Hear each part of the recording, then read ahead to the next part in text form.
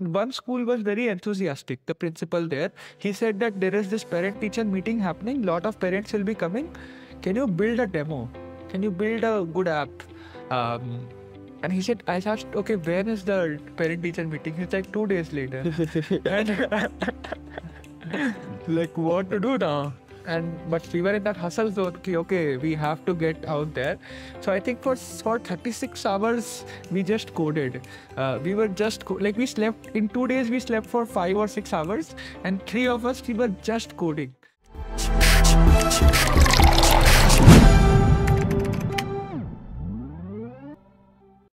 Let's start with who are you? I mean, that's a better question. And like maybe then we'll go from there. What do you do and all that, like thoda background. ठीक है. Yeah, I think so. Firstly, the thoda ye who are you type of question is, I try to not answer it just by saying this is what I do, because all of us are more than what we do. But yeah, I work as a lead ML engineer in HyperVerge. So wahan pe we are building a legal AI product, and essentially for managing contracts for small and medium scale businesses. So I lead AI for that, and we have a non-profit division called HyperVerge Academy, where we sort of invest some of the profits that we earn as a contribution back to the world. So HyperVerge Academy helps students from low-income backgrounds and helps them become like a full-stack engineer. We also have more pathways like a DevOps engineer, data scientist, but primarily it has been full-stack engineer for now. So, and wahan pe we have launched like an AI tutor for them called Sense AI, and I'm leading AI for that as well. Okay, nice. And some background maybe on like education and any journey or Yeah, so I graduated. I'm from Kolkata. I was born and brought up there. I did my bachelor's from IIT Guwahati, and I did it in electronics and communication, but I was never interested in the topic. Got into programming in my first year, like towards the end of my first year, and did Android development for a few years, then went into machine learning, and have been in continued that till the end of my bachelor's. Went to work in this non-profit called Wadhwani AI after that, where we were working on AI for social good. And from then, in 2020, I moved to another non-profit called Avanti Fellows. Avanti Fellows is like an 11-year-old non-profit that helps students from low-income backgrounds get into very good colleges, specifically in JEE, like clearing JEE, NEET, right? And also, during the pandemic, we started working with government schools to help them sort of teach online during the pandemic, and now working with them to help them conduct at-home learning interventions, after-school programs as well. So I was there till 2022, and June of 2022 till March of 2023, I was like a consultant tech lead for a startup named Vision Circle. It's like a LinkedIn for retirees, where the goal is to provide a platform for retirees to find meaningful things to do after retirement. So I was sort of help them build their first initial version of their tech platform, build the initial engineering team. Why IIT? Why is very simple, because my mom told me to, and I didn't even know what IIT is while I was preparing. For the most part, I just knew that I have to write this exam because my mom has told me to. And that's pretty much it. I got to know during the mid of my class 12 that, okay, this is for getting into some IIT college thing. So and why ECE? It again, a very simple decision. You just, in that time, while applying, you don't have a lot of exposure. मेरे को ज़्यादा पता नहीं था कि क्या होता है. मतलब computer science में it was clear कि कुछ computer वगैरह में करते हैं. And I was not like a tech savvy person back then. मैं बस maths करता था. मतलब I was good at math. That was it. But I was not like a techie. before college. Some people are, right? But I was not. It was not clear to me कि हाँ computers ही करना है या electronics करना है. It was not clear. Nothing was clear. I had no exposure to what each of these fields mean. I just knew I liked math. That was it. But the main decision for ECE was simply sort by the placement numbers for different colleges, and it was always CS on the top, ECE second, and that was my preference order. And Guwahati ke liye it was also very similar. You have like a typical ranking, right, of all the colleges. So Guwahati was although like number 7 by the point during that time, but I placed it in my 6th preference because one of my seniors from my school and very close friend, my childhood friend, was already there. So it was some sense of familiarity. While I could have I think I also placed Kharagpur way lower in the priority because I am from Kolkata, as I said, right? And I didn't want to be near home at the time. I just didn't want the option कि someone can say कि घर आ जाओ weekend में. मेरे को नहीं आना था. मतलब मुझे थोड़ा दूर रहना था. I was in that space at the time, so I wanted to be a little far from home. But also, it would be good to have some familiarity there, which is why I chose. I had a Guwahati at a higher preference than some other colleges. Did you like ECE? No.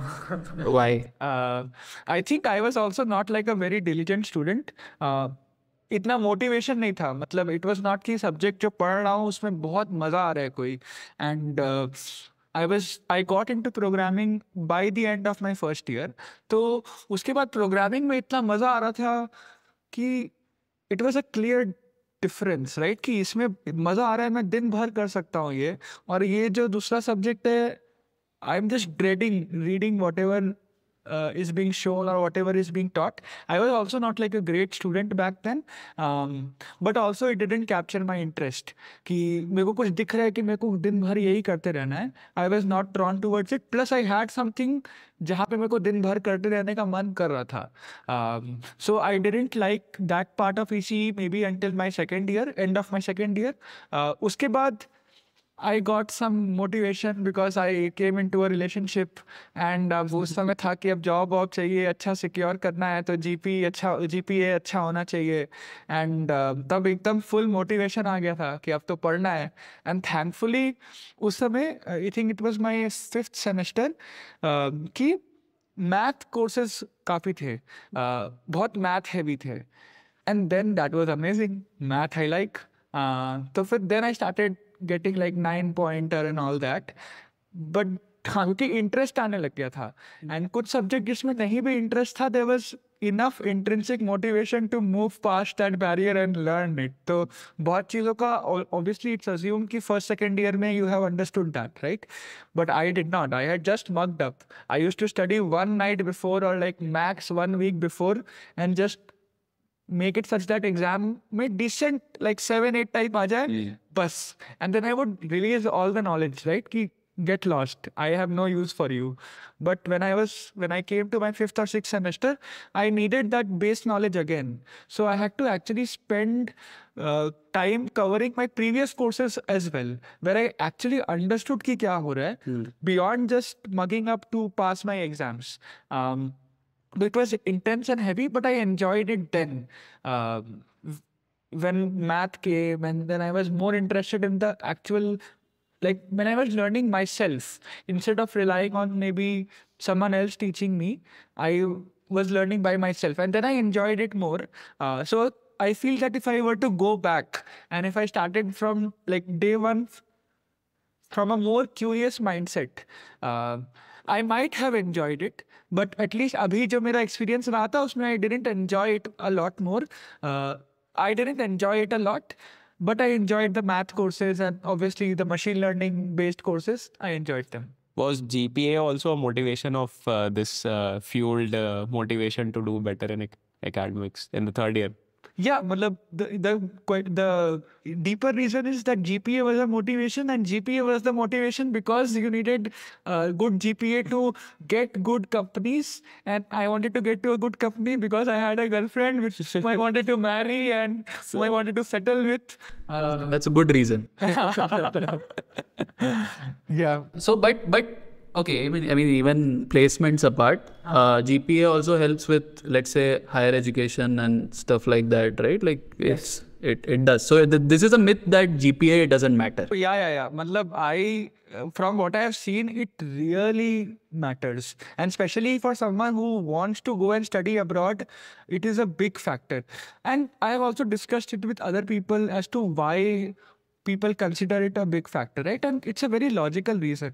So one could have a profile where maybe they have a low GPA, but they have a lot of projects. They have like maybe achieved something phenomenal or done something amazing. They might have become, might have won some global competition, right? And in that case, they will have an exception for the GPA because you have an equivalent something to compensate for it. But if you look at someone's profile, right, and their GPA is also low, and they have not even done something that stands out, it shows, it's a marker that you are not maybe as disciplined or as motivated or as consistent. And it is only practical that if a lab or even a company is looking for world-class talent, and if there are so many people applying, and there are people who have great GPA, they have great projects, right? Then for them, it is only logical that they will not pick your application, right? So I think if you have something that you are fundamentally driven by and motivated to do, and that doesn't align with your GPA or your program, then you need to make sure that you sort of really bomb, like you really hit some jackpot in whatever you are interested in, even if that comes at the cost of the GPA, but you should have something that compensates for that loss in GPA. So either you have like great proof of work, or let's say, I mean, if you want to pursue something else, you do great in that. Correct. Or if you've chosen a program, you choose to do like well academically in that, especially from a higher studies perspective, but even for industry, I think now it's becoming a critical factor. Yeah, like I would say proof of work, as you said, is the most important thing. Even when I am evaluating resumes, my first look does go to the GPA. And if the GPA is high, then the bar or the rest of the CV is a little lower. Especially if their program is aligned, like suppose if it's a computer science student, right? And if their GPA is high, then it shows that you are likely good at programming, because a computer science curriculum is quite comprehensive. It covers not just like a competitive coding thing, it covers operating systems, networking, very fundamental concepts, computer architecture, writing your own compiler, things like that, right? So if you have been like say really good at that and really good at all your particular subjects, it's great. And it puts a lower bar on the rest of the CV, like the internships that you might have done, right? Or the side projects, because I know that for someone to get like a 9.9 GPA or 9.5 GPA, it takes a lot of time in rereading, revision, doing your assignments. And so then you don't have as much time for side projects. But again, that does not mean that if someone's GPA is 7, I don't look at the rest of the CV. It's just that when I look at someone with a GPA of 7, in my head, there's a higher threshold for them to cross in the rest of their CV. Do they have good projects? Do they have good internships? Have they shown effort and commitment? So I look for that. So yeah, it's never like, okay, that guy's CV is 7 or 6, and so I will not look at the rest of the CV. I am just looking for, there's a lot of onus on the rest of the CV now to compensate for this. Because my own GPA was not even 8, right? So I know that in my CV, there's a lot more to compensate for it. So I am always confident. And if someone doesn't want me, that is what my attitude was. Even after all of this, if someone doesn't want me just for the GPA, I don't want to be there. It's okay. Yeah. So now let's say you focused on high GPA, so you started becoming more serious to get a job. Now typical jobs are in competitive programming based jobs, like computer science jobs. Correct. Why did you not go for that? And you also tried some other things in college. Why did you not go for those things? How did you settle for AI? So during my fourth semester, I did a startup. Before that, after my fifth semester, I did an internship at a startup. Sorry, after my third semester, I did an internship at a startup. Very small place, just 4 or 5 of us, right? And I was doing Android development at the time. And they gave me a lot of ownership. And it was clear that people were in it. No one was doing it as a transaction that I will work for 8 hours, you give me this amount of money, and then I'm done. Most of the people were not even drawing any salary, right? They were in it. And once I spent 1 month there, it was a phase shift that this is the kind of environment I like, where people are in it, versus in a lot of places where people work, it is like a transaction, right? Okay, I am just here, I'll just do this thing and I'll come out. That's it. I am not that person. I have to be completely invested in whatever I am doing. And being part of that 1 month showed me that a startup environment is where I can get this. And so once I came back, we had this Microsoft Code Fundu competition that happens in various colleges, and it also happens in our college. So there they wanted us to build apps, come up with some ideas. And so a couple of friends and I, we came up with the idea of building a single platform for teachers, students, and parents to come together. Because at the time there was no ed tech, it was mostly all analog in the analog world, right? Handwritten stuff. And we could see a lot of time of the teachers gets wasted in sort of where people are young, right? The teacher has to go into the diary of every child and write, this is the homework, this is what. So 50 students, how much time is being wasted? Then I know that many people would sort of bunk their school and go somewhere else. And especially when students are young, it's not safe, right? And as a parent, they are not even aware that these things are happening. And so some kind of attendance mechanism. Now all this will sound very wrong that, hey, you are tracking us and all that. And at the time, I was thinking more from the perspective of this is a problem and we should solve it.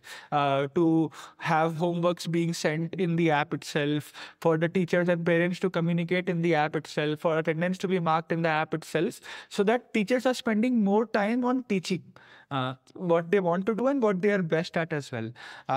So we built some app in a couple of days or so, and this is in college. You did all this in college. So you were a young ed tech pioneer before it became mainstream. I don't want to attach a lot of these social statuses labels. Yeah. No, I get your point. It's just I don't want to boost my ego by saying that. Just that I was passionate about it, and we gave it a shot. It was amazing again, right? To work with my friends. In 2 days, we have built an app and it's working somewhat. And it felt exciting. And so we decided in my in my fourth semester, we will completely go all in and we will build a startup. And so there were 4 of us and we would spend a lot of our time in the city. So we would just ignore our college and all. We would just go to the city every morning. We had listed down a bunch of schools that we wanted to go to, and based on whether they are private or government, if they are big or small, and we wanted to just talk to as many people as possible, right? So teachers, students, parents. So we would just go to the schools and stand outside. When parents will come, we will talk to the parents. We would try to go inside, talk to the principal. And here you realize things like having a tag of an IIT really helps, because people then value you. That was my first time of using the tag outside college, right? And I could see how much respect that garners from people. So it's well earned, right? I would say people say IIT se kuch nahi hota, etc. But I would say I've benefited personally a lot. Even So even you have. It's not like we want to use it to get ahead, but it's well earned. It is. There's a clear brand to it. There's a clear trust to it. And there is no point denying it, right? There is an implicit trust that people get when they hear you are from IIT. there's no point denying it. Obviously, it's not fair in the sense that it does not mean that only people from IITs are good. There are many people from IITs whom you shouldn't be trusting. And there are many people who are not from IITs that you should be completely trusting. Like, for example, one problem that people from IITs, and I'm including me as well in this, right, is a need for hyper growth. Growth हो रहा है कि नहीं हो रहा है, क्या growth होगा, राइट? तो उसके चक्कर में we find it hard to maybe dedicate ourselves to something. For example, I think Zerodha has publicly said, right, that they don't hire from IITs. And I can understand why, right? Because there's a constant, like, they are asking, and by they I mean also Miki, like, where is my growth in this, right? And the company can say, we will provide you the best environment. There are many meaningful problems to solve. You be with us in this journey and you will grow. But that answer maybe does not suffice. Right? So the point being, it's a brand. It's obviously not encompassing everything. It has its own biases. In my case, it worked. So let's talk back about you were talking to parents and children out there for building your first startup. So yes. You took a customer first approach. That's like pretty much so what were the insights there? Like, you were talking every day, right? So what were the sharp insights that you got from there? Yeah. So I think what you highlighted upon, why we went and spoke to them was because when we started, I was like, I will first read why startups fail. Okay. So I ignored why startups succeed. I kept reading why are startups failing, and a common theme there was founders conflict. Then number 2 was building something that no one wants. And as an engineer, our bias is to go and build, right? That is what I do best. But I am not good at talking to people. That's not what we are trained for in some way. And so that was a shift. Okay, we have to go and talk to people. So we did it. We stopped building anything. We were just going and talking to people. And it was clear that principals saw the problem. They wanted it. Parents saw the problem. But the students didn't like it.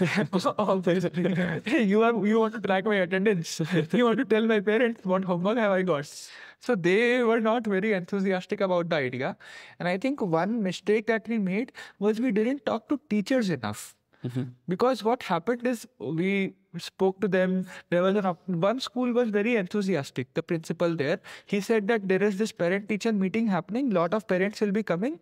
Can you build a demo? Can you build a good app? And he said, I asked, okay, when is the parent-teacher meeting? It's like 2 days later. And like, what to do now? But we were in that hustle zone. Okay, we have to get out there. So I think for 36 hours, we just coded.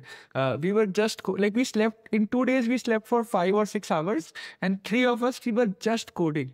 And by the end of it, we had some version out. It was okay. It was showable. We could demo it to parents, and we took it out there. Again, parents were super happy. Children, like students, were not. Principal was very happy, and so we piloted in that school.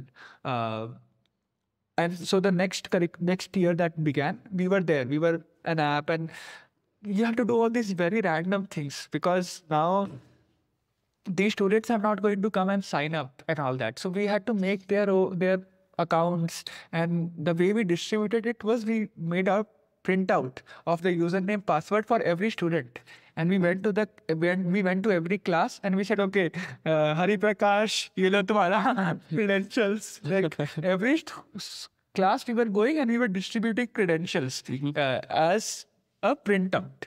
And after the end of the school, we would say to the parents, आपके बच्चे को एक app का credential मिला है, उसमें आपको सब दिखेगा, उसका homework, उसका attendance. And as I am saying this, the student is getting stressed.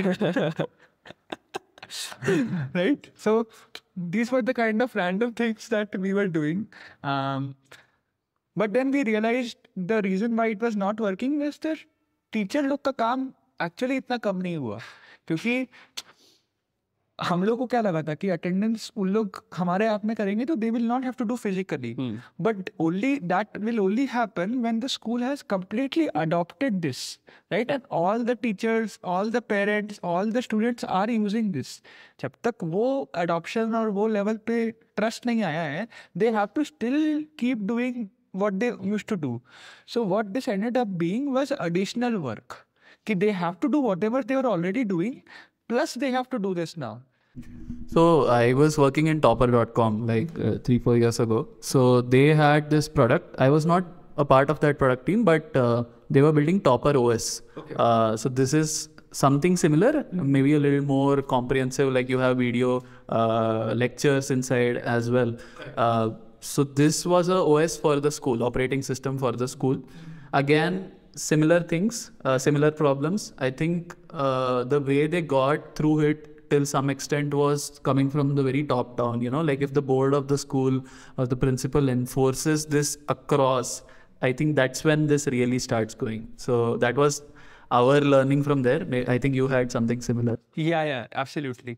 Right. So till how long did you try out and you figured that you would or like how long did you continue with this? So all of this was in the 6th semester, in the 4th semester itself, going and talking to schools, making the demos, doing the pilot, having these learnings, going. So a semester is 4 months. 4 months. So basically you started with the idea in the hackathon, and then you went and talked to all this customers or parents, schools out there, built it, and also did a pilot in 4 months. Yes, that's everything. Nice. Yeah. And uske beech mein also we went and pitched to some B school competitions, sorry, B plan competitions, and I was very afraid of speaking in front of people, very, very afraid. So my friend, who's also my roommate, flatmate now, right? He coached me. He was already good at it, but I was sort of the person leading. I don't like to use it because all of us were leading, but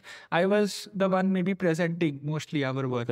So he coached me on how to speak well, how to appear confident, what were the mistakes I was making and all that. So during those 4 months, there were a lot of personal learnings as well, personal growth that happened as well.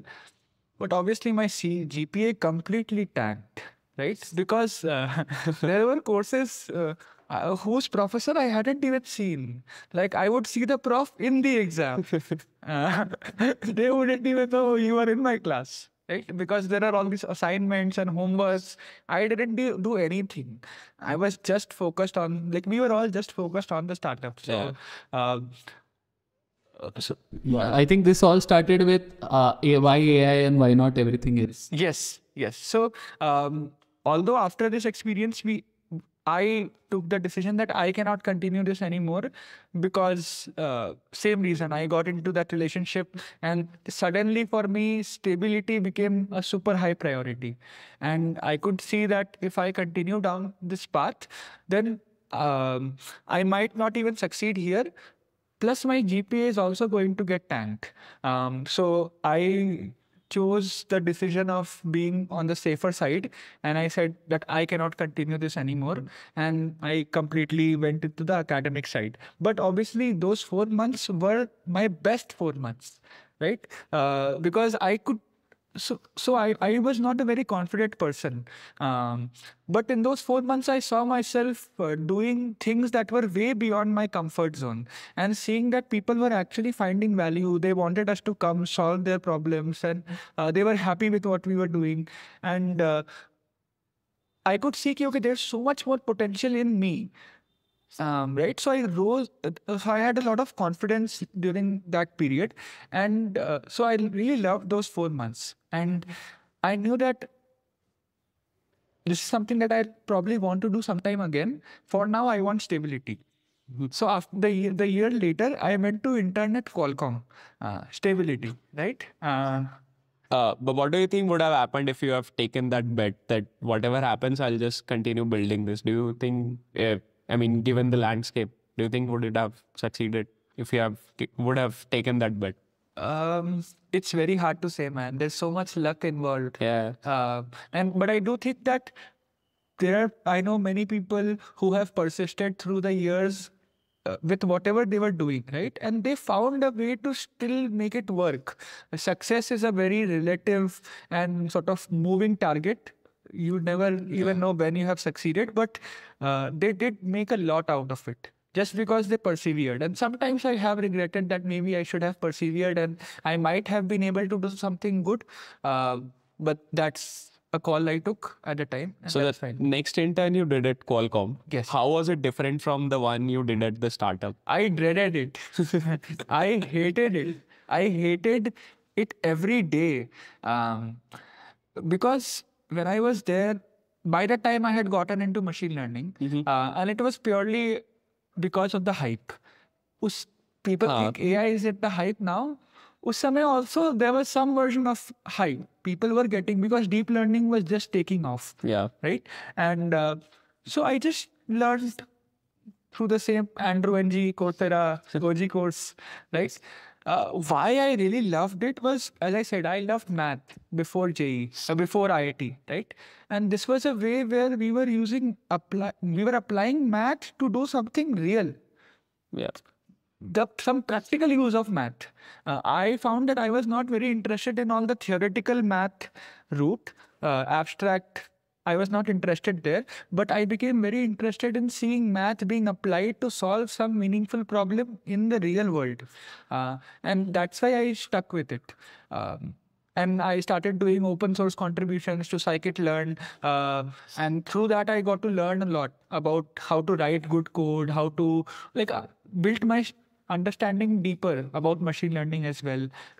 So let's talk a bit about this open source contribution. Like people talk a lot about it. So how did you end up and what was your contribution or how did you end up there?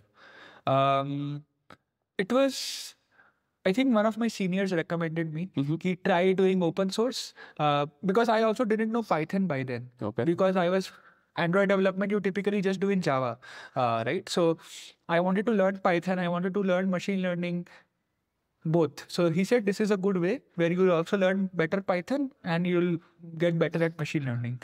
And so I just looked at scikit-learn, and most of these famous open source libraries, they have a contributing guideline for how you can start contributing. And the best way, which is already written there, but also has been reinforced over multiple years, is to just get started with very simple issues, right? So many of the times they will mark issues as help wanted or great for new people or documentation. So these kind of issues don't require a lot of technical knowledge, but they help you do the pipelining from actually starting the code base, replicating it locally, making some small, like maybe, you are just fixing a space or you are fixing a typo, but then you fix that and then you make like a pull request back to the original repo, and then they will review your code. They will give you some feedback and you work on that feedback. Then that code gets merged or code or documentation, whatever. But in this process, you get over the barrier of how do I make a contribution? Yeah. You have seen it end to end now. So I went through a similar journey, but my journey ended at making changes to the documentation. Like I could never, I tried to make a major change, but then I got distracted, I would say. A major thing I was not sure of is even which repo should I start pursuing in, because once you go into that core contribution, I think you need to start reading a bit about their internal working. So how did you decide on that? How did you move across that barrier? I think it helped that scikit-learn was a very widely used library, and it is a core library, right? Which when I was also learning machine learning at the time, I was continuously using scikit-learn for my experiments. So that's why I was motivated. Hey, I am using this, but I get a chance to improve it. So that's why I didn't go and scout for other libraries, which I know is a challenge because if I think of doing an open source contribution now, I get stuck. There are so many amazing libraries. What do I spend time contributing to? Thankfully, during that time, I did not face this dilemma because I didn't know enough, right? I just knew scikit-learn. So I started, and it was clear that there is so much to do here. So I just stuck there, and the people who were giving feedback, they were all super nice. So I enjoy it. Like they made me feel comfortable. even though these are people I don't know, these are people who have built this library, right? Who are commenting and giving me feedback for my minor documentation changes. So I felt this is a good opportunity to learn from these people. That's why I didn't go looking around for any other repo. Did you get paid? No. Open source contributions are all typically. GSOC, I think, is the program. Correct. So I did not apply for GSOC, but this was just during my semester. So again, I did not care about my studies and all. So I was just doing machine learning, which we were not taught until that point. I was learning on my own, right? And doing open source contribution on my own. So this was all during the semester itself. So then the good thing was that I picked up progressively tougher tasks. Like, for example, I think I just enjoyed machine learning so much. The idea of applied math to real world problem, it just hit me a lot. So I wanted to go deep into it. And so their issues was, I think, labeled help wanted, by these good labels where you could see which ones are tougher, which ones are a little bit easier. So I think I scouted through different issues and then I picked, okay, I think I also wanted to apply for GSOC. Yeah. So that was the motivation. That if I want to apply for GSOC, I had read that many people start contributing already with these companies or with these organizations, and then they have a good chance of getting into GSOC. So I had made up my mind at the time, I want to get into GSOC. So because of that, I had an incentive to put in that extra effort, to go through the issues, to find what I can practically do. So some of them were clearly way above my level. But I think because of my startup experience, and by then I had also worked with other startups in the campus. So I was comfortable with handling very large code bases. Still maybe not at the scale of scikit-learn, but still I was not very intimidated by them. I could go there, right? So I scouted through various issues. I found something that seemed like this is doable. And the good thing about open source is, right, you can ask people as well, how do you think I could approach this? Do you have any suggestions? To people also give some recommendations. Then it takes time to go from the idea of that recommendation to the implementation, writing tests, getting it actually reviewed, going through that cycle of review and getting it merged. That's a whole other set of work. But people are happy to share their thoughts or ideas for approaches. And their code is reasonably well documented and well structured, where you can follow that train of thought. It becomes complicated when the code is very messy and the abstractions are not very clear, but their documentation was always very good and there was a very consistent API. So one could expect that maybe this will be there, this will be there. So, and there is again no alternative to just ghisna. Right? Ghisna padega. So this was before your Qualcomm intern, right? The 6th sem. Yes. So after both of these experiences, like the Qualcomm and this open source, how did your mindset change about what you wanted to do? So I'll tell you what happened. This was in my 6th semester. By then, Qualcomm internship was already finalized. So I went to Qualcomm and there I really tried that people just give me machine learning projects. They gave me some kernel optimization and I'm like, I have no interest in this. And they were giving other people who didn't know machine learning projects, which didn't make sense to me. Right? This I have seen with a lot of internship programs that although people get in, it's very hard to find that synergy where what they have been doing and want to do and what the the team wants to do, and it becomes difficult to get something productive out of it. Yeah. So it's a I don't know how to solve it, but there is something I have also seen, experienced. So even though that person is very talented, he can actually contribute.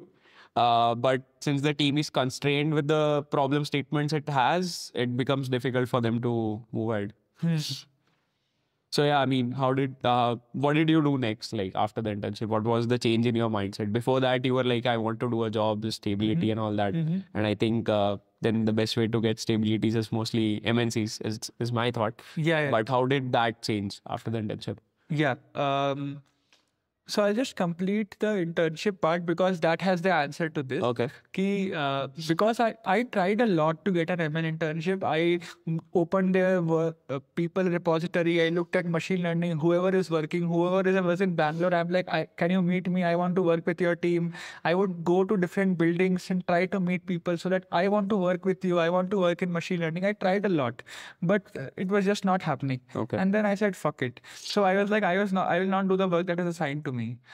So I was not doing my work. I would go to the office, I would go to the sleeping room, and I would go there and do some courses, some course or the other. It is absolutely wrong kind of a work ethic, and I don't promote it, but it is what I did back then. I was just super pissed. If they are not going to listen to me, I will not listen to them. And so I just went to the sleeping room every day and I did whatever course I wanted to do. Beach mein then they had like a 2-week hackathon thing. So wahan pe I worked with some people. Again, there we used deep learning. We built like some model of an automated car parking system, which I really enjoyed.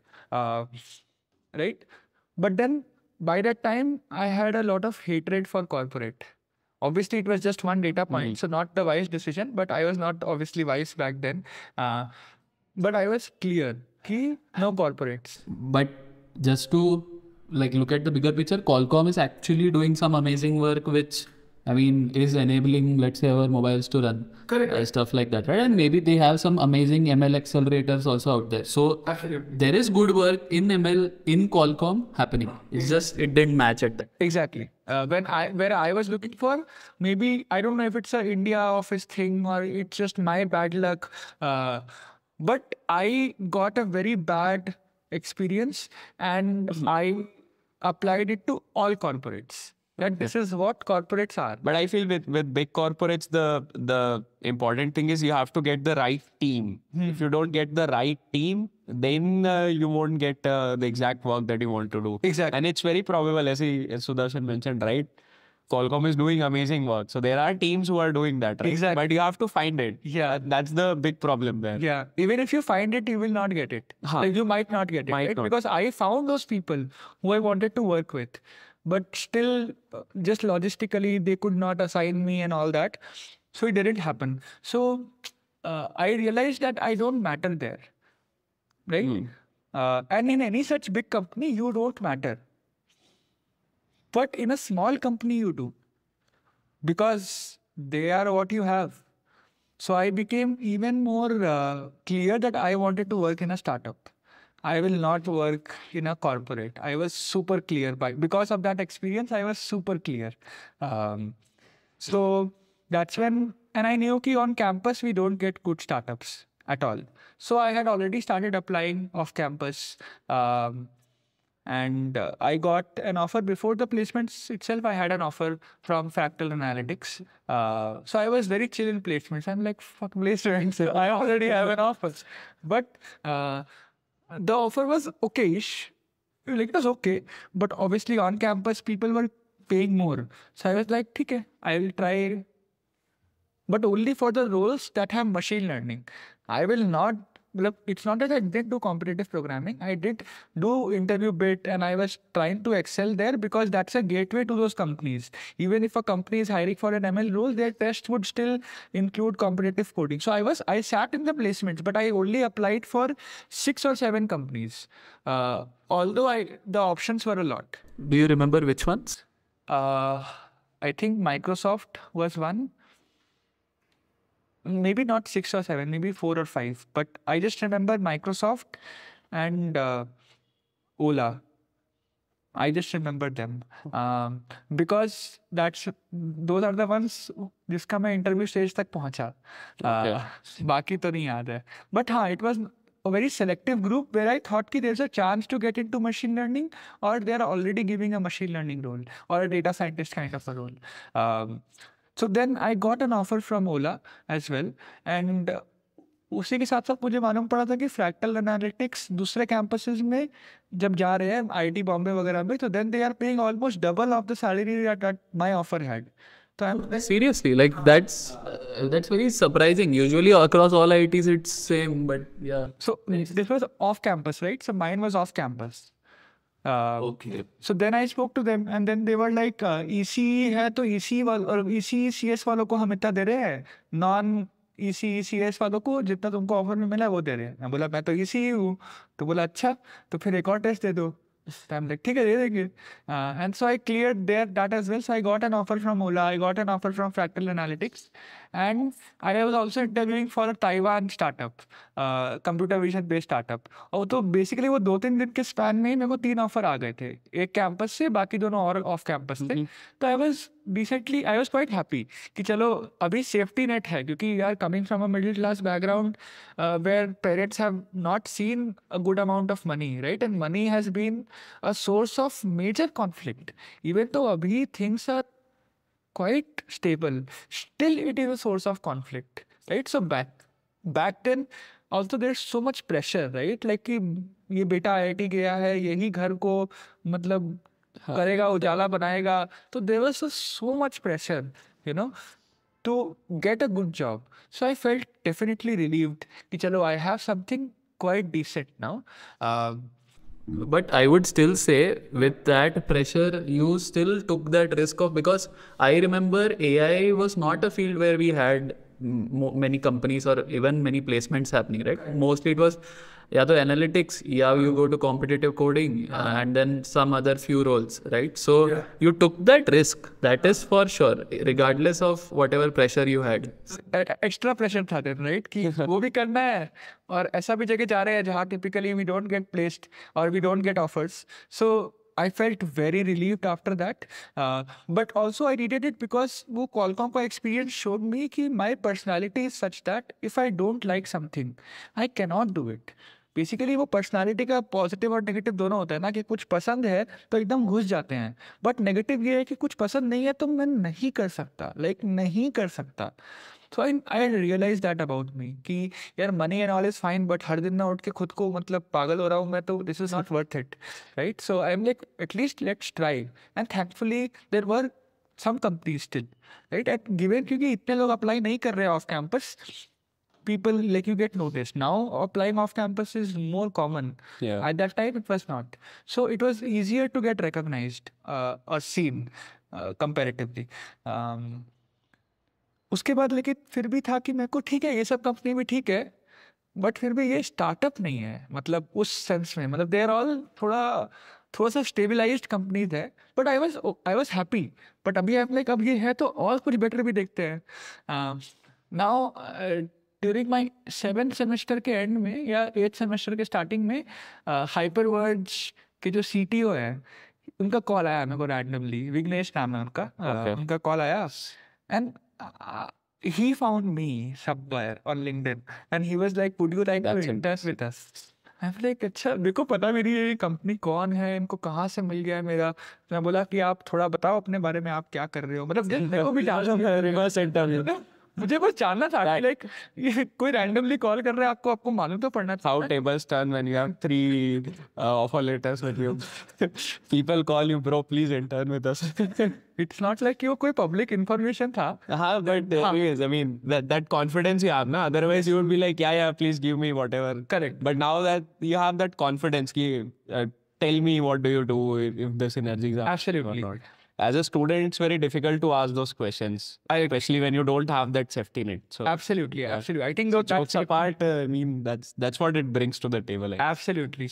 But I cannot tell you, yaar, how lucky I am that he found me, because I don't know, maybe I might have encountered them through some other route, but I am just incredibly lucky that he found me somehow. And so he said, would you like to intern with us? अब मेरा तो 8th semester खत्म होने वाला था, तो I'm like, कब करूँ फिर internship? वो बोले, okay, you come after the 8th semester is over, after you graduate. And they looked very interesting, and he was so kind and sweet, and what they were doing seemed very interesting as well. So I was like, yeah, okay. So I interned after my 8th semester as well. Before joining, so I was supposed to join Fractal. I had decided कि Fractal नहीं, हाँ, I was deciding between Fractal बाहर वाला Taiwan वाले को मैंने मना कर दिया था. What? Their salary was not that great. And that was a big factor. And they were not willing to increase it a lot versus based on the living conditions in Taiwan, that salary would have just been okay. Versus I was getting way more in Fractal and Ola. अब Fractal में भी there was ये Cure.ai नाम का एक company है which become super famous, but at that time it was a part of Fractal only. It came out of Fractal itself. So I was trying to get into Cure because मेरे को बाकी वो दूसरा business में इतना naturally interest नहीं आ रहा था जितना मेरे को Cure में आ रहा था, because there was this inkling of wanting to do some AI for social good, right? So Cure was doing AI for radiology, for different kinds of diseases, right? Chest X-ray and whatnot. So it was very appealing to me. So I was trying to get कि या तो Cure हो जाए या तो फिर Ola है ही. But फिर but फिर February में Wadhwani AI got launched. It's a non-profit जो मैं बता रहा था कि I was in Wadhwani AI. It's a non-profit with the goal of doing AI for social good. And Modi had launched it. He was at the inauguration. And it was started by these two billionaire brothers called Ramesh Wadhwani and Sunil Wadhwani. They had invested a lot of money. For the first 10 years, they had committed a particular sum of money. And the goal was very clear: AI, social good. So this seemed like the perfect alignment of all stars, right? Non-profit, AI, social good. It just seemed right. And when I looked at all the people who were leading it, so our CEO is the one who started Microsoft Research, Bangalore.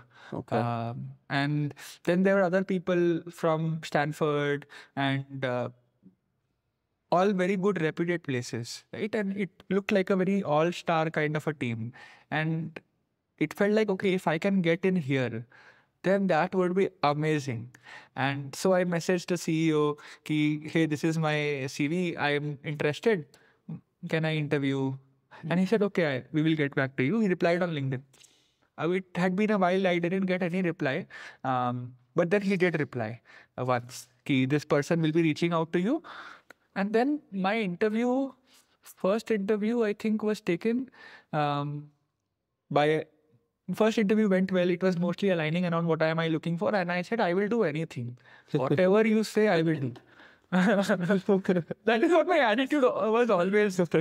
As long as AI is there, I'll do anything. मैं बोला कुछ भी कर लूंगा, आपको software कराना है वो भी कर लूंगा. I just want to be in this team. I just want to be in that environment. I will do whatever, right? So then I think they were happy with that. And the next round was taken by Professor Subhasish Chaudhary. He is IIT Bombay's director now. But at that time, he was not a director. He was still a very senior prof, but not a director. And he was working with Wadhwani as like a consultant advisor. So he took my interview. वहाँ पे एक दो question I had bombed. So I was very... आया नहीं था कुछ reply उसके बाद interview के बाद. So I was like, I have messed this up. Shit. Why didn't I know that one concept or something like that? But फिर... After a while, they did reply back, कि you have cleared this round, they would like to call you in person. And this was जब semester खत्म हो गया था. तो semester खत्म हो गया है, HyperVerge में internship करना है मई से, and July या कुछ से job चालू करना है. Lot of decisions to make in a short span. It was, but like jam-packed. हाँ, ऐसा full jam-packed था कि जुलाई अगस्त से जॉब चालू करना है, मई से जुलाई तक इंटर्नशिप है और अप्रैल में तो कॉलेज खत्म ही हुआ है. एंड तो my interview got scheduled right before I went to HyperVerge. So it was like Guwahati से मैं घर आ गया था, घर से फिर I'm going to Mumbai to interview for Wadhwani. Interview के बाद I went to Bangalore to start my internship. तो मेरी मम्मी was like, बेटा क्या कर रहे हो, क्या मुंबई जाके फिर ये वो. But I was super passionate about Wadhwani, and so I went there and they treated me so well, यार. मतलब I cannot describe. And people were again so kind, super smart. And the conversations were around the things that I really cared about. कि कैसे हम ये technology AI में जो चीज़ें चल रहा है, how can we use it to solve the hardest problems that we are facing, right? And the hardest problem is not to like maybe generate more revenue through ads and all that, which most people like वो quote है ना कि it's sad that the smartest people in my generation are focusing on how to get more clicks on ads, right? So that quote was always in my mind. Here, I don't want to be that person, and I don't want to be in a place where I'm making rich people richer. So there was a clear inkling कि I wanted to solve the hardest problems, and these are the social problems that are there. तो बहुत मजा आया था मुझे. And जब तक मैं निकला वो बोले कि हाँ हाँ तुमको ऑफर दे रहे हैं. जब तक मैं एयरपोर्ट पहुंचा मैं बोला हाँ हाँ मैं ऑफर ले रहा हूँ. So we were all very very excited. It's kind of a nice flow कि हाँ हाँ हो रहा है. हाँ एकदम सब हाँ हो रहा है, एकदम प्यार से बातें हो रही है, फन हो रहा है, बहुत अच्छा लग रहा था. Like I was just super happy. I think that's a good big green flag for teams where you would like or you would love enjoying working. Like whatever be it, like when you are treated nice and it's in a fun way, you are talking about I want to solve the hardest problems and it still doesn't feel overwhelming. I think that's a good place to be in. It's a good green flag. Absolutely, absolutely. I think because of them I could trust कि यार इन लोग इतना कुछ इन लोग ने किया है life में, अब इन लोग अगर इस प्रॉब्लम पे ध्यान दे रहे हैं तो definitely we'll figure something out, and if I can just be a part of it, that would be amazing, right? So I had a lot of trust on them.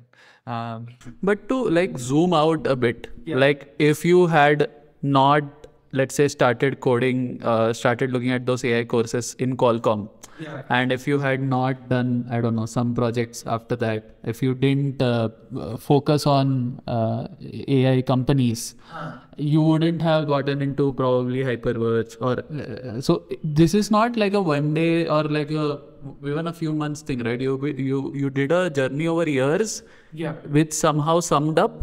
And you got there. Yes. Yeah, I think it was, I was just doing what I loved and I somehow found my way, or they found me, and just magic happened.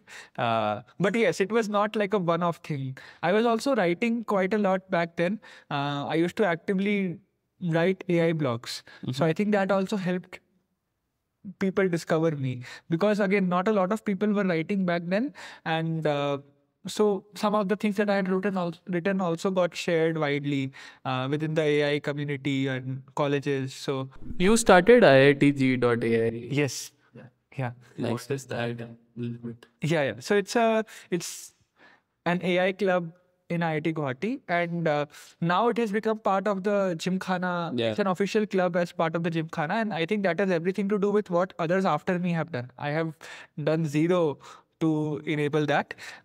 The only thing was कि when we were in my final year, so me, Konark from your batch, right, and Apurv, three of us, we were, I think Konark and I were discussing, he had come to my room कि यार ये क्या है, हम लोग कुछ share नहीं करते हैं एक दूसरे के साथ, सब अकेले अकेले कर रहे हैं, किसी को कुछ पता नहीं है कि बाकी लोग क्या कर रहे हैं. There is no campus environment. जैसे robotics club हो गया, coding club हो गया. It's a great environment, right? किसी कोई नया आता है तो they are already shown what you can do. There are seniors to guide you. There are projects you can work on with them and learn. Coding के लिए भी same था. There are events happening all the time, but AI के लिए कुछ नहीं था. There were few people working in AI, but they were all working in isolation. तो we were like what can we do, right? तो हमको लगा कुछ करते हैं चालू. तो हमको लगा पहले कोर्स से ही चालू कर लेते हैं. एंड अब वो लगा था कि यार CH231 जिसमें डीप लर्निंग, राइट, करपाथी ने जो लिया था. सो आई वाज लाइक यार let's teach people deep learning, because not a lot of people knew that. So and we were like, देखो ये लेक्चर हम लोग देंगे, उससे बेटर है कि तुम करपाती से ही सीखो ना. मतलब वो उतना बढ़िया पढ़ा रहे हैं, मैं उससे कहाँ बेटर पढ़ाने वाला हूँ. तो but we were like, obviously you need that kind of environment where you can also ask questions that he is obviously not going to answer now. तो we were like, अच्छा कुछ एक ऑडिटोरियम बुक करते हैं, वहाँ पे every week we will stream every lecture and you come, whenever you have doubts you pause, like you ask us to pause and we will answer your doubts. So that is how we started. And उसके बाद भी shared कि we are starting this. There was a lot of support from other AI communities across other colleges. So IIT Roorkee का एक AI community है. वहाँ से लोगों ने reach out किया कि हाँ हम तो करते ही आए हैं. And they added us to their Slack group and so they shared their knowledge. IIT Kanpur का भी एक group है. They shared their knowledge. So it was really nice to see कि you know everyone is sharing their ideas and what they have done, what worked for them. Somehow the open source community has been always helpful in AI machine learning. Yeah. I mean, it just fuels up. Yeah. So you start something small and all the community comes in. It's very nice thing with this field. Yeah. It felt really magical that, people are coming together, they are helping you without any motive of their own, right? And so that gave us more fuel कि we'll keep doing this now. And we had chalked up some plans कि ये करेंगे. Obviously उस समय तो कुछ ज़्यादा कर नहीं पाए. We were like करेंगे future में. फिर then Konark and Apurv, they took on the baton, they moved it forward, they got the other set of people. And for the first 2-3 years, I was involved in hiring the next techies. And each one that came, they I think took it forward even more. अभी तो हमारा website वगैरह है, अभी तो courses कर रहे हैं हम लोग summer vacation में. There are like onboarding sessions for the new people. They are shown what all projects are there. So it's become really good now. We had this idea that someone shared with me. He was the founder of I think IIT Kanpur का machine learning group. His name is Vivek. So he had shared with me कि we should do this thing called machine learning research day. जहाँ पे you have like 1 or 2 days dedicated to machine learning, like a mini conference, right? Where everyone in the company is coming and presenting what they are working on. And there might be like outsider speaker sessions that other people can learn. Yeah, the conference format. Correct, correct. And we tried that for a couple of years for Wadhwani, but I think in 2022 it did happen. 2022 or 2023, it happened for the first time. And I was so happy, right? I didn't even know it's a plan ho raha hai, ye ho raha hai, but it happened. So yeah, I always feel very happy about whatever थोड़ा सा जो मैंने बस चालू किया and फिर बाकी लोग ने उसको लेके एकदम मस्त बना दिया. But I feel happy कि maybe if not me, someone else would have taken the initiative, I'm sure. तो I think ये जो आप initiatives लिए जा रहे हो, like you have not waited for someone to hand it over to you. Like you have kept on taking like new initiatives to build something new, try and explore. I think that helps people while hiring you, right? Like they're a bit confident that I give him a problem and he'll find some way to solve it. Do you think that kind of attitude you experienced? Yeah. And especially once people have worked with me and then they do reference checks, so then they hear things कि हाँ मतलब अभी क्या ले लो और क्या मतलब again I'm just saying what is true. I don't want to like जबरदस्ती का जो होता है ना, जबरदस्ती का modesty नहीं दिखाना है. This is true. I do take initiatives and that has helped me a lot. Definitely. It's an attitude thing, I guess. And a lot of people, whoever has this attitude, luck ends up working for them, is what I believe. And because I had a lot of awareness that I am not intelligent. I am not intelligent. Like I have seen intelligent people, for them, they just figure things out ऐसे फटाफट. मेरे को नहीं आता है वो, चमकता नहीं है मुझे वो. But I can work hard. That is something in my control. Intelligence तो मिला है जो मिला है. But working hard is in my control. And so I was like, I will work the fuck out. तो इस पे कोई मेरे को beat नहीं कर पाएगा, at least. Do you think this is a persistent or a consistent characteristic of all of our colleagues or batchmates or something? I mean, at least who have been in the college. Because I've seen this a lot. Not a lot of them are intelligent, but at least those who are doing good, they have the same attitude. Ki I'll beat them with hard work. So is that the selection process or is that the journey in the college itself? Like what is it? Whatever. It's just the question to both of you, I guess. I think there is going to be like a mix in the college. Like in a college setting, I think we'll get both of them. But proportionally, it's very unlikely that majority of the people have that God-gifted intelligence, right? So in the population itself, those people would be rare. So I think who ends up, and there are people obviously who have been given that gift. But if they don't, they still need to work at some threshold level, right? Maybe उनको हमारे जितना नहीं करना पड़ रहा है, but कुछ तो effort डालना ही पड़ेगा. So if they don't put in that base level of effort, then they will probably not come, right? Yeah. So even with that God-gifted intelligence, they need some amount of effort. Versus for us, with that small amount of intelligence, we need a lot more effort. And in my personal experience, I think intelligence compounds over time. Matlab, maybe you are not that much in the beginning, but then you do one project, like your first project when you did that app in 2 days, right? That gave you confidence. The next time when you do something, I think the 0 to 1 is not there anymore. Like you have done one hard project and now next time it's about that specific thing. It's no longer, you don't question yourself. I think so. I think 99% people don't have that God-gifted intelligence, and hard work is what differentiates them. But like compared to you, my personal hard work journey is a little different. You know, like you, for example, when you went to Qualcomm, you were like ये नहीं करना, right? But मेरा ऐसे था, तुम मुझे कुछ भी करने दे दो, I will work very hard on it. But I did not know what to do. So whatever I got in, right, I just did it hard. And even right now, I would say, okay, yeah, I have some preferences right now, but let's say I get into a shitty job by mistake. I will not go back on my commitment. You know, I came in, I'm going to give you my 1 year because you hired me or something like that. And then I'll give it my best, you know, whatever I can learn out of this, I'll do. And if I can do AI on the side, I will do AI as well. So that's what I did in my last job. It ended up helping me a lot, but it's a different way of expressing, activating that hard work. I felt, yeah.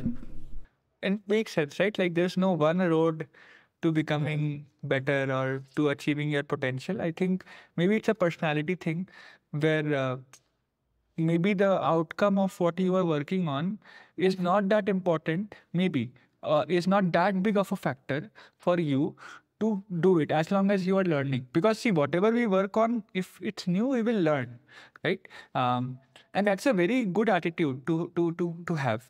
And I was wishing sometimes I would wish maybe I have some of that, and I am inculcating that now, right? Where there are things obviously that I will not like, I still have to do. So I think थोड़ा सा it's a push pull. Like मेरे को तो समझ आया कि बार in every field, no, the answer comes down to balance. In everything, it is coming down to that only. You take personal life, work, professional life. From what I understand, everything is coming down to balance. Like अगर मेरे में बहुत ज़्यादा ऐसा है कि outcome matters a lot, and if something I don't like, I'm not able to work on it, then that's something I need to work on. कि मैं कर पाऊँ वो भी. Like as long as it's not like 100% of the job that I am hating, if it's like 20% that I don't like, I should still find a way to do it. Versus I think there are benefits to having this attachment to what you are working towards as well. Like caring about what you are working towards has its own benefits, right? Where you might push a little harder. You might do things that maybe are not your job, right? Maybe you have to talk to someone and you are like, ये तो मेरा काम नहीं है, ये मेरे personal growth में नहीं हेल्प कर रहा है, but because you care about that problem you will do it anyways, right? So I think there is a healthy mix of both caring about what you are working on and that driving you, while also being able to do things that you might not find exciting or interesting, but pushing yourself to do it because it's still important, right? Yeah. So I think coming back to your interns is done. Wadhwani AI you joined. तो वाधवानी के पहले, लेकिन then I was at HyperVerge. तो interview होते I accepted Wadhwani and eye flu to HyperVerge, and those 2 months they were the best internship I've ever had. The team has grown to around 200 people now, but they were very small, like 15 or so people. What does it do? What did it do at that time? Yeah, so HyperVerge has a very interesting journey, but I will focus on a very small part of it. That after a lot of pivots, after a couple of pivots, we had landed on this SaaS business model that we want to build software for other companies, right? And the team there was very good in computer vision, so they wanted to start with solving computer vision based problems, and identity verification, like we all know, KYC and all has become a huge deal now. At that time itself, since then we have been working, and even before that, right? So HyperVerge was providing like and continues to provide like identity verification services. And there are many different identity verification services, like KYC is one. There's video KYC as well. Yeah. We had a lot of clients in Philippines and Vietnam, and there people also have face-based authentication, right? So sometimes what would happen is there's a problem called liveness detection, Yes. where someone maybe instead of your actual face just puts a passport, like just puts a photo of you, right? So you should be able to detect if it's a photo of you or is it an actual person. So it's called liveness detection. I got to know about the problem for the first time there. So there are many such problems in the identity verification space. But at that time, they also had another vertical called geospatial. And I was interested in working on climate change. So thankfully, there was some... So geospatial data is very important in the climate change space. So I felt, okay, like it will be great. I'll get some nice experience working on geospatial data. And the problem I was working on was called change detection. Essentially, given two photographs of the same place, but spanning two different times. Say this is in 2022, this is exactly 1 year later, right? You have to detect what has changed. Okay. So the use case for this was, I think, detecting terrorist camps. Nice. So Did you see something interesting?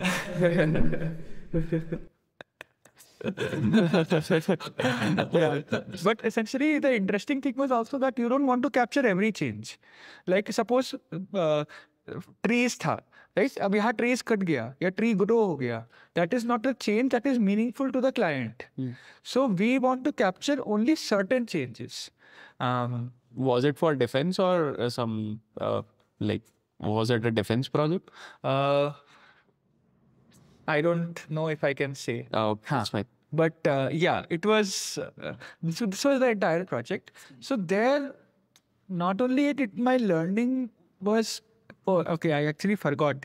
Iske pehle there was one more internship, which was after my 7th semester. So after I got placed, I still did another internship before my 8th semester. How many internships and how many startups in total you did in college? Probably a number would help now.